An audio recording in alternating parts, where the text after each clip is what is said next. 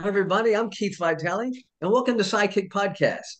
Now, before we start this episode, let me introduce you to my new producer, Corey Gomez. Hi, Corey. Hey, how's it going tonight? Good, good, good. I'm excited to have you on the team. I'm excited to be working with you. And I'm just thinking we're going to have some great shows ahead. Now, before we get started, let me share with my audience. I normally film my podcast in my office downstairs in the basement, but I thought I'd switch it up a little bit, come up into my living room. And if you guys can take a look at it, my wife and I love the house. And I hope you guys enjoy the view as much as we do as well. I got to ask you, how did you get involved? What made you want to start studying martial arts? That's a good question. I was at the university. It was called the College of Charleston in South Carolina. It's in Charleston.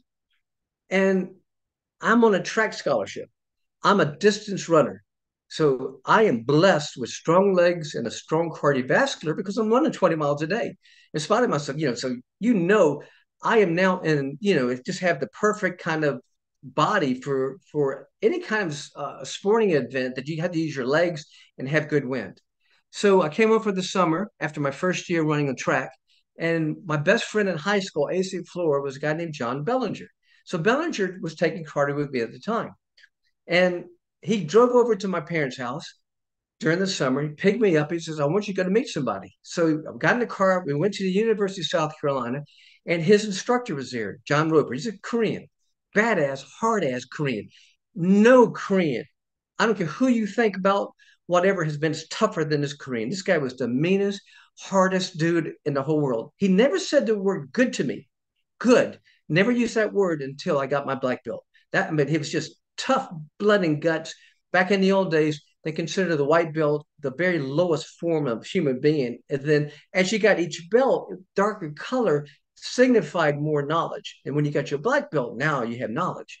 So anyway, I met, get this, here's how compulsive I was and passionate. So I sat there and I watched a class. And I watched a little guy, about 5'6", Joe Fraccaberry, I'm still good friends with today. He was sparring with the big guy, holding his own, and he was doing kicks. I'd never seen the kicks before. I loved it. So at the end of the class, John introduces me to Roper. Roper comes to me and he said, you like martial arts? I said, I've never seen it before till today. I love it. He says, I said, but how does it work? How does a little guy, because he was small, how's a guy like you defeat some big guy like in the movies? He says, because we take our hand and he made a fist, and he rolled it.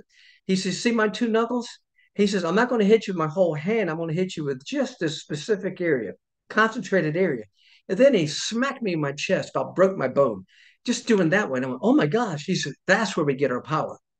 He says, if you ever want to come to the South Carolina, I'd like to have you in class. Guess what I did? I go home, I pick up the phone, I call my track coach, drop my scholarship. I called my dad and said, Dad, I dropped my scholarship. He said, what are you doing? You're insane. I said, no, I'm going to move back to Columbia. And he says, well, you're going to have to pay for your own college. I said, I'll do whatever I got to do, but I want to start taking karate. So the next semester, I applied for the University of South Carolina. I got accepted, and I walked in class, and within 2 years, I got my black belt. But I fell in love with it. I was in love. I was just infatuated with the kicking portion of it. What made you decide then, after you studied martial arts, to go into competitive fighting? Well, it really didn't have to say so because back then your instructor told you what to do. So my first tournament or two, I'd go just be a local, or it wouldn't be a local, but it'd be just a taekwondo is Korean karate, is what taekwondo means. It'd be just Korean style karate. And you'd go fight. And then I enjoyed it. I went bad at it at the beginning of it because I had two things going for me. I can fight all day and not get tired. And usually when you're fighting, you get exhausted very quickly. Well, I've been running 20 miles a day, so I'm in the best shape possible. Plus, I got more miles on my legs, on my shoes than most people had on their cars. So talk about strong legs. I had no clue, or I didn't know how strong my kicks were because I was a track runner. But when I learned good technique, and Roper he was just technically perfect about the SideKicks. So he really enforced that we had to have perfect technique. If your technique's off slightly, then you lose all your power. So he worked on technique first. Everything's got to be exact. Once I was as exact with my sidekick, for example, then I just could execute more power, more speed, and then I was unstoppable because my sidekick was my calling card. Name of my podcast is called The Sidekick. If you ask anybody in the country, what's Vitali known for when he was a fighter, they go, oh, the sidekick. I can hit you with the sidekick and I can make the rain stop. The sidekick stopped everything. And the reason so is it's a straight technique and it's powerful. The round kicks and the punches, a big guy can just walk through you, but he can't walk through a sidekick if it's done properly. The sidekick can just hit you and crush and break your bones. So that was the key to my success. Now, if when you did it, it was more like competitive fighting, kickboxing type style. If UFC would have been around back then, would you have tried Ultimate Fighting mixed martial arts? I have to say yes. I went to an event in Las Vegas just recently, and I watched some of the fighters, and I felt like I could get in the ring now. I mean, of course I can't. Much older, but in my mind, I'm not. In my mind, I'm still the fighter I was when I was in my youth, and I could still do. I mean, I'd have to learn how to fight on the ground. That's a whole different discipline. But if I could learn the discipline standing up, I'm pretty sure I could learn the discipline fighting on the ground as well. So with my speed and my power, I think I would have been able to excel in it. You never know, but I would definitely would have given it a shot. I'm not a big UFC fan in a lot of ways for just for the simple fact that I love martial arts. I love what martial arts stands for: respect, discipline. There's none of that in UFC. You know why? Because a lot of the fighters didn't come from the martial arts background. A lot of the fighters came from boxing or judo or jiu-jitsu, or they might have come from wrestling. They might have, a lot of them are great collegiate wrestlers. They're great. That's great, but they don't have that built-in respect where you come in and you bow and you show respect. That's gone. That's done. If you look at any of the UFC fights, they're talking trash. They're yelling at each other. It's a whole different world. You don't see that. It's not allowed in the martial arts world. In the martial arts world, if you're disrespectful, you're gone. You're to bow, you're to fight, win or lose. You show respect to that person. That's what I miss in UFC. Now I got a friend of mine, Joe Corley, who's trying to do the renaissance with the new PKA, Professional Karate Association. He used to have it years ago, and he's trying to get that started back up again. I wish him success because if he does, he'll be doing stand up fighting in his PKA. So, and I'd be interested in seeing that take off again. Now, I know a lot of people like Don the Dragon, friend of yours. I've got to meet Don once. Um, martial arts and fighting led him to acting. Cynthia Rothrock was forms, led her to acting. It's just so on and so on. Was it your fighting that led you to being discovered for your first film? Right. And there's other podcast episodes you'll see out there. I was doing so well in martial arts that when I became the number one fighter in the country, I went 3 years in a row being the number one fighter, all weight classes. I made a lot of magazine covers. It was one of those 13 or so magazine covers. It's actually two of them. I was on the two different covers at the same time. And Hollywood's, you know how they are. They're always looking for that new star, that new fresh face. And Priscilla McDonald, she's one of the assistants for Menachem Gold Bagan at Canon Films. She went to a bookstore, started going through martial arts magazines looking for a face, and she came upon mine. I went, I want this guy. And then she found a couple magazines, and that's how it started. So really got discovered being on Karate Illustrated and Official Karate. Now, what was your first? I know I myself discovered you. One of my personal favorite movies, Revenge of the Ninja. What was your first film? Was it Revenge of the Ninja, or was it? No, I can't talk. Or was it Wheels on Meals? Which I never understood why it's No, not called Meals on Wheels, but right. I don't even know why. And I remember talking to Jackie Chan and Sammo Hung, and they couldn't tell me either. They go, well, I don't know. They just called it Wheels on Wheels. But no, it was a movie called Force Five. Now, the movie Force Five, Pat Johnson, who just recently passed away about a year ago, he was the stunt coordinator for the film. And what he did was he amassed about 50 of the top fighters around the world to bring him on this one set. So he invited me to come up, and I went down there and I auditioned. And I didn't do well in my audition. I didn't know what I was doing. And I remember it was Weinstein, and it was the same director for Bruce Lee's movie, Enter the Dragon. So he was there, and I auditioned for him, and he says, "Oh, he's good. He could be a good bad guy." So it gave me the opportunity to be in the film. My first fight scene was with Richard Norton, and as I'm fighting Richard, I'm looking around, seeing how everybody's acting, and I knew I wasn't ready because the director, man, he was a kind of a jerk, and he was yelling at actors, and he was yelling at extras, and I went, I'm not mentally ready to have somebody yell at me at this time of my life. So I felt good that this was a great stage. I was just a thug in the movie. I was a bad guy. I got beaten up. I did a couple of scenes, and I enjoyed it. It wasn't until Revenge of the Ninja that I got my first starring role. By then, it was a little later, and I took some acting classes. I was better prepared for it because I had already been on the set and I knew what to expect. I was really grateful that I had the opportunity to be on Force Five, but it got me ready for Revenge of the Ninja, and then it hit every theater in the country. Then every major theater in the world became one of the top movies, top 10, and it was one of the first movies that MGM Studios picked up. We had premieres. And so it was one of the first films that a studio actually bought the rights to it and then had releases in every theater in the country. So my first film, I have a starring role in a film that's in every theater in the country. And then my second film was Wheels on Mills.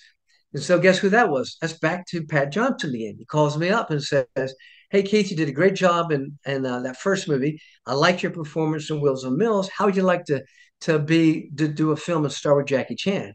I said, "Love it." He goes, "Can you be there in Spain in 2 days?" I said, "I've got my passport. I'm ready to go." He's all right. Here's how much it is. Get on a plane. I'll see you. I'll send you the ticket. And he sent me down there. I remember flying down there. There was another gentleman named Benny Urquidez, who's very famous for martial arts. And him and I went together, flew together. We were the two American bad guys in the film. And it was Benny Urquidez, I'm sorry, it was Jackie Chan, Sammo Hung, and Yuen Bao that were the stars. They were the three stars in a whole series of movies in Hong Kong. They were fun to work, great to work with. Am I the only one that thinks, and not that my opinion really means a lot in this, I always thought Yun Biao, especially after watching Dragons Forever, would you say, and this is not to degrade any of the other ones, would, in my opinion, I always thought he was the better of the martial artists than Sammo or Jackie.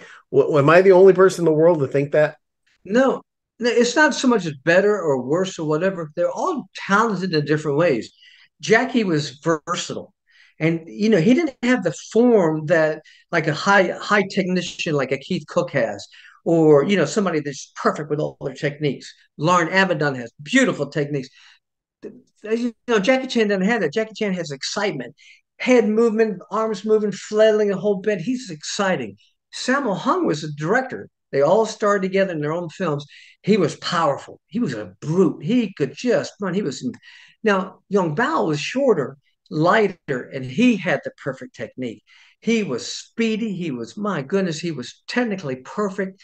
And all in different ways, they complemented each other. I enjoyed because one of my fight scenes I had, my major one was with Young Bao, and Young Bao and I really enjoyed each other's company. We enjoyed fighting each other, and I remember I got a videotape. It was from someone, and it had some of the top movies of all time. My fight scene, the scene where I fought and chased Young Bao around the castle basement down there, dungeon, was considered one of the best fight scenes of all time, but not the best. The best was from that same movie was Benny Urquidez's fight with Jackie Chan. And I was there for that because we were filming, we filmed every day, everything together. I'd watch Benny, then I'd go film and whatever. But it was the first time I watched a film in raw. Raw means no editing, no sound effects, no green screen, CGI. It was just Benny and Jackie. Sammo Hung's the director, put it together. They're doing 5, 6 moves, cut. But every time they did a technique or a sequence, I went, it's the best I've ever seen. That's the best I've ever seen. And I went, oh my gosh, and it got better and better and better. And I was right because I think if you Google it, it's considered the best of all fight scenes of all time. That's how great that fight scene was. And I was so fortunate to be there to watch it in person. I was a big fan of that, but another one that I was, and I don't want to spend a lot of time asking you about it because I'm sure we'll have a whole episode about it. No Retreat, No Surrender 3. Blood Brothers with you and Lauren Avedon. Now, the question I got to get out right of the way is the beginning of the movie. I want to know if this is true. You get shot. So you're in like a cast for the rest of the movie.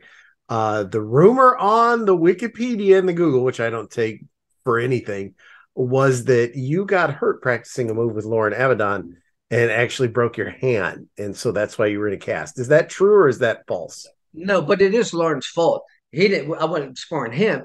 But we went to John Pravat's karate school 2 days before we start the film, and we just went to work out. N.G. Ewing, he's the owner of Seasonal Films. He wanted to watch us, throw some techniques. So we had already warmed up and demonstrated our techniques, and everything was going great. Right before we left, that damn Lauren Avedon did a flying kick I'd never seen before. There was a guy holding a hanging bag. And as he's holding it, Lauren just flew up in the air. Now Lauren is just got fantastic technique. Did a double side kick, like over my head. It hit the top of the bag, then bounced down into a stance. And he looked at me and smiled. I went, he's not getting the best of me. I'm gonna do it myself. Well, guess what? The guy that was holding the bag took off. So I back up, I slide up, and I went up. I just remember I flew in the air, and I'm a jump kicker. I kicked 10 feet in the air because I'm a jumper. I went up and I went, oh my gosh, I've never done this before, but it's beautiful. I had both side kicks up in the air, top of the bag, beautiful. The bag swung. I went straight down. I hit the concrete with my wrist and the bone just popped straight out. And I remember looking at it going like that, going, oh my gosh. They rushed me to the hospital. They wrapped it up. And then they had to make a decision whether to keep me or send me back home. And Keith Strenberg was the writer, producer, best friend I have. And he fought for me. And then Lauren Avedon, he went to NG and said, no, I want to keep Keith in there. Because NG would have gotten rid of me. He didn't care. He's about the money. But instead of getting rid of me, Lauren kind of looked up to me because I had a little bit of fame in the martial arts. And he's such a nice guy. And he said, no, keep Keith in it. So they put a cast on me. And then 2 days later, I was filming. But I don't know if anybody's ever broken a bone. 2 days later, when the bone's popping out, doesn't stop a thing. I was in pain every day for the entire shoot. I mean, excruciating pain. And I've got to do all these fight scenes and flips and jumps. And every time that cast is just touched, I'm really in pain. But guess what? You know, I I'll suffer later, but I just wanted to get through it, which I did. But Lauren, I joke about it. I go, Lauren, it's because of your ass. You're the one, if you hadn't been showing off, I wouldn't have done that damn technique. Now, is it true? And like I said, I don't want to ask you 100 questions about each movie because I know they'll be individual. The last fight that you have in the airport hangar, and forgive me, I cannot remember the main bad guy's name, the albino bad guy you fought. Ryan Hunter. Right? Is it true Ryan you know Hunter. martial arts? No, he doesn't know martial arts.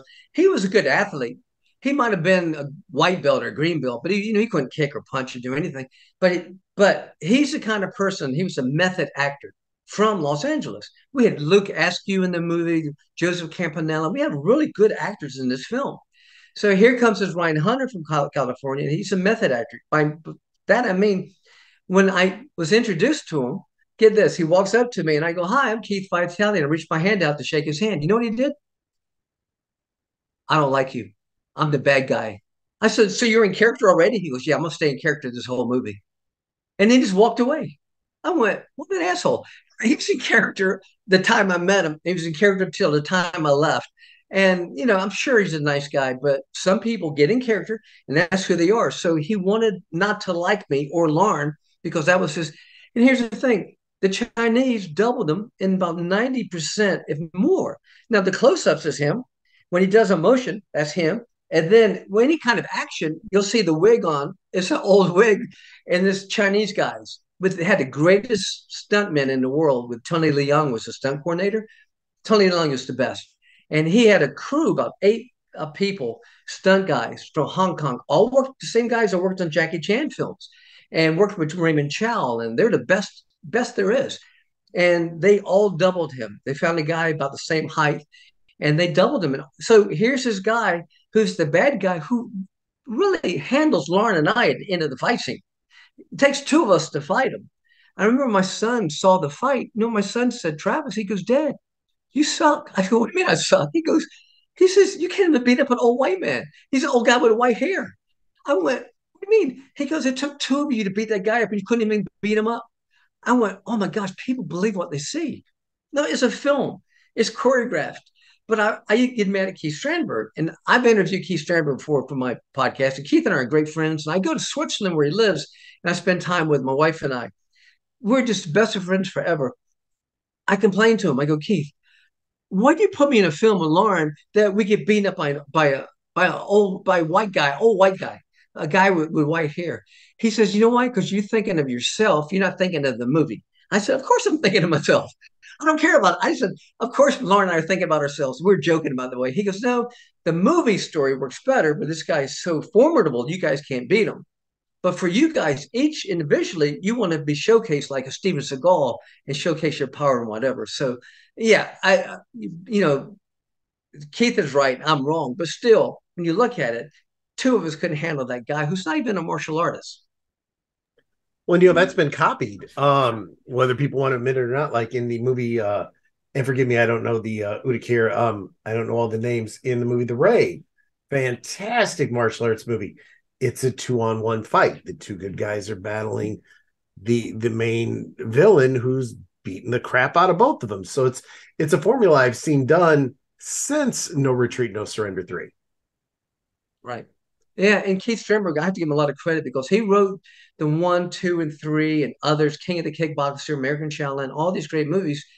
And what he did was he brought the Hong Kong style of fighting, martial arts fighting, to American cinema. And NG Seasonal Films is solely responsible for bringing that genre here, which now has an effect on 90% of all action films. Now, what do you prefer? Like in the movies, like you see a movie like, let's say, Seagal. And I mean, I'm a big guy, I'm a Seagal fan.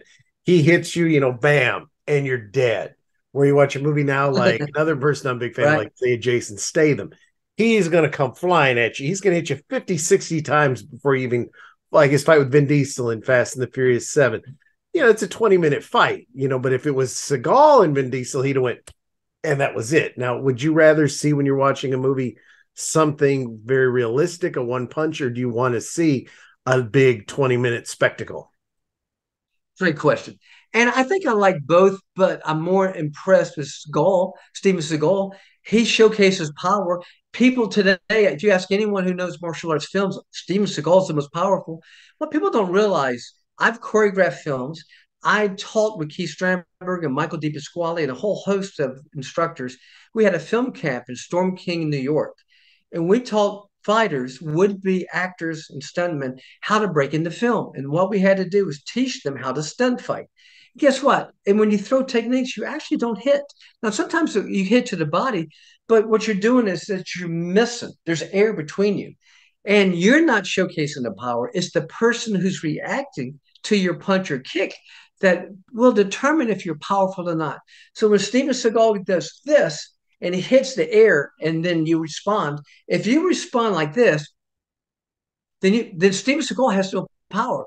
But when they put in a crackling noise where he's broke his bones and the music goes up, but then the guy's laying like this, you go, oh my gosh, Steven Seagal is the greatest, even though he didn't even make contact. So yes, I like both styles, but I'm more impressed with those sometimes. Now, from an aesthetic standpoint, I like to see the beauty of the technique. So I like to see the Hong Kong films, and I like both genres. But oh my gosh, I always love it when somebody says he's better than you, and I go, you don't understand. It's not the fighter that determines how good he is; it's the person reacting to that fighter. So when you're doing these camps or when you're auditioning, a lot of times, not just the casting director and the director and producer, the stars will come. You know why? They're looking for somebody to double them. If they can find somebody in the audition that can really sell and be charismatic, and you go, oh my God, I want that guy to fight because when I hit him, he's going to really react in a way, the triple spins they do when you hit him. If you can find a guy like that, that's the guy you want to fight in your fight scene. And so that's wonderful. If you find a guy that's wooden, that doesn't react, well, he takes away from you as the fighter, as the actor. So when you're breaking into films, you have to realize you come in. The best way to break into films really is as a stunt fighter because you're going to make that fighter look good. Then you're going to get your own break, maybe to have a line or two or be in a film. Now, a question I got for you, and I hate to keep mentioning Steven Seagal, but like Steven Seagal, we saw him in Above the Law in early 80s. We're 2024. He's still making movies, still pumping out a couple a year. You made a handful of films and then you stopped making movies. Why is it that you didn't just continue to keep going and going? Did you not want to be like one of these guys that's 60 years old and still doing a martial arts film? Well, not really. I changed my path. I changed.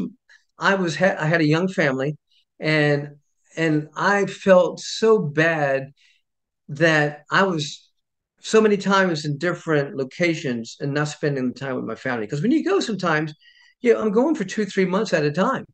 I'm in South Africa or I'm in Barcelona or I'm in wherever, and I'm gone and I'm not watching my kids grow up. So I made a commitment that I wanted to be there. I've had enough limelight. I've got all the awards that you should give any human being and a bag of chips. I don't need any more. So I told my wife, I said, I want to settle down, raise my family. And, from time to time, I'll do a cameo here and there. I just, like we spoke earlier, I did a cameo for Battle Creek for Cynthia Rothrock's movie in November. We shot that in Arizona at the Tombstone Studios. And I fought my good friend, just my old friend, Ben Yakitis. Same guy I acted with back in the old days with Jackie Chan movie, Wills on Mills. So it was 100% pleasure. And as we move forward with these episodes, we'll devote a whole episode for Battle Creek. Now, when it comes to Battle Creek, I think I'll just tell you this. I might have told you this, but not that anyone's listening for me, but I wanted to share this. I have had the biggest crush on Cynthia Rothrock for 30 something years, like most of us guys have. So admit it, guys. Right. Yeah. And when I got the pleasure to talk to Richard Norton, I said, Norton, I always thought I said, I watched the China O'Brien 1 and 2. I watched these, God, they did so many movies together, and I'm drawing a blank on myself. I watched all these movies with you, and I thought you were dating Cynthia Rothrock, and I wanted to beat the crap out of you. The only thing that stopped me was I know you killed me. So, yeah, I always thought as a kid they were romantically linked, but Cynthia is beautiful. I know you're going to talk about a future date, but did you have a good time doing Battle Creek, her crowdfunded Oh, film? here's the thing about Cynthia. That's one of the reasons that she's successful. Granted that she's a great martial artist, probably one of the best of all time, but she's sincerely a wonderful person deep down. She has a wonderful heart. She wants to help others. She's talented. She's beautiful. And she's got one thing that most women don't have on film. She can display power. Some women can throw a technique out, but it doesn't look powerful enough. She can really throw dynamic kicks. It's those dynamic kicks that these producers and directors are looking for. And she's wonderful. But how nice it is that you'll be able to say that this person who's successful is also a good person off the set as well. That's wonderful. Now, Richard Norton's been one of my great friends forever. My first fight scene was with him. We've remained friends forever. He'd come back down in the old days, my karate schools I had in the south side of Atlanta, and he'd come down, watch me spar with my fighters. And then we go out together, and he's just a wonderful guy. He's so class. He's royalty. Chuck Norris, Cynthia Rothrock, you got Don Wilson, you got Richard Norton, you got Ben Yakitis. They are like they're King of England royalty. This is the Duke of Winchester. This is, these are the people. And I'm telling you, none of them will disappoint you. They're all wonderful people. And isn't it nice? Now, have you heard the same about Steven Seagal? I don't know him personally. I don't know, but you don't hear the same stories. There's a lot of talk about him being a jerk or hurting people. I was working on a film in Tampa, Florida with Keith Strandberg called Super Fights. No, it was No Retreat, No Surrender. And we had some of the crew, the stunt fighters, left the set. They were working with Steven Seagal and came to us and worked on ours. And I said, what happened? He says, he was abusing us, hurting us on set. And I went, wow. So that's the only thing I know. Now, I believe him because I know these guys, but that's the reputation he has. But does he look good on film in the old days? Yes. Does he display power? Yes. So I can see why he became a big star. I really do. I enjoyed his movies. He was. A lot of people don't know when Warner Brothers was going, when he had just been discovered for Above the Law. I don't know what it would have been like. He was their first choice to play Batman before Michael Keaton. I didn't even know that. Now I know he was connected with Hollywood big time, Paramount Studios, one of the Warner Brothers, one of the studios. And so that's how he got his first break. He spoke fluent Chinese and he spent a lot of time, I'm sorry, Japanese, and he spent a lot of time in Japan. So there was that element of, that Asian kind of aura around him. And he was the real deal. He was good. I have friends, really good friends. And I said, tell me the truth. You've been to his seminars. Is he any good? And they go, Keith, he's better than you think. He really is the real deal. So in real life, not talking films, in real life, he can do all that stuff. He will break your bones in real life. He's very talented, and I've never heard one person say that he's not talented. So, this I give him kudos for that. So the guy he's a big talent. One of the things I want to ask you here before we wrap up on this, I guess you could call this season 2, episode 1, because you've been doing the show for a while. It's just kind of changed a little bit, but when you watch movies now, do you ever like pick them apart, or do you just sit back and enjoy them and have fun? Question. Nobody's ever asked me that question before. My wife has asked me that, but not anybody else. And it's difficult because when I watch an action movie, I'm watching it from a choreographer's standpoint, a stunt coordinator standpoint. I'm looking for hits, I'm looking for misses. The obvious misses, when somebody throws a kick a mile away and everybody at home can see he missed, but still the guy reacts. That's what I'm looking for. I'm looking for facial expressions. Then I need to watch it again and get immersed into the film. And don't worry about that. Then I can just really enjoy it. But both times I watch it, I enjoy it. But I have a director's eye, a stunt coordinator's eye when I watch each film that I do. Now, I got one more question for you. You went to Dr. Bob. It does an anti-aging, and you keep in really good shape. Goldman. Robert Goldman, thank you. Yep. You keep in really good shape. What is your secret? Well, I'm not a drinker. I'm gonna have a beer once in a while, but very seldom. And I've never smoked, and I stay active. Right now, like tonight, I had to postpone my tennis match.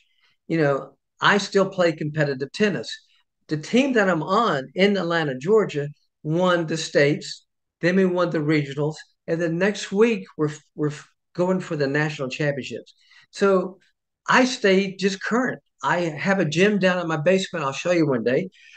We'll do a podcast down there, and I have everything. I when I had the house, I just got one of the rooms in the basement. I have a beautiful gym, and I have kicking bags, and I have everything. The weights. I even have the basketball shooting machine in there.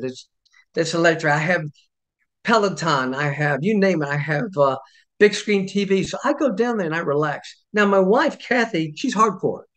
She needs somebody to tell her what to do. She needs somebody to motivate her. She needs people to be competing with her so she can pick up the pace. So she goes to a gym and does hardcore stuff. She's picking up tires and upside down push-ups and running 4 miles. She comes home and she is a stud. She's an athlete. She's one of my black belts. And Kathy comes home drenched and wet. Me, I'm downstairs. I've got the TV on. I've got my bands. I'm doing some light stuff. Then I hit the bag. I'm enjoying life. So I said the key to success is if it's so hard, you might not want to do it. So I do things that I enjoy to stay active. I play other sports. I love golf. I love tennis. I'm still competitive. I watch what I eat. I have the worst diet in the world. Nobody has a worse diet than me. You don't have a 5-year-old that has a worse diet than me. I eat no vegetables. I've never eaten vegetables. I don't eat any fish, any seafood. I don't eat anything. I love pasta, pizza. I like chicken and hamburgers. How hard is that? And I spent my whole life just eating that. So I have to really stay active and work all the time. Well, I guess with that, I don't want to ask you. You were kind enough to introduce me. Let me kind enough be able to outro you. I want to thank everyone for listening to the show. I want to thank you for having me on the show. I hope everybody that listens liked it. I hope everybody that watches likes all the footage and everything that we've shown. And, the best is yet to come. With a lot of movies to talk about, a lot of people to interview, just a lot to cover. That's great. I'm excited about it.